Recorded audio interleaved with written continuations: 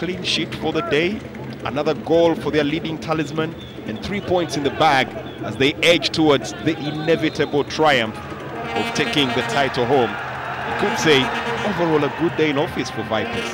Yeah, of course, not the best of performances. Ooh, sweet stuff there coming in from Jamaldin Buchotera, and Paul Muchweres will definitely have to skip away from that quite quickly to make sure maybe he avoids a replay, but here comes a quick breakaway and they could retaliate. Mwemeze, the Emperor!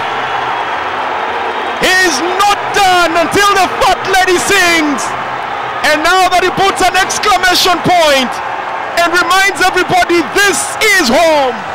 And we will whip them until they submit to the will of the iron hand of the Emperor. Caesar Manzoki drawing smiles from his countrymen here, Fabien Mutobora. What more would you ask from a striker? What more would you want from your lead man?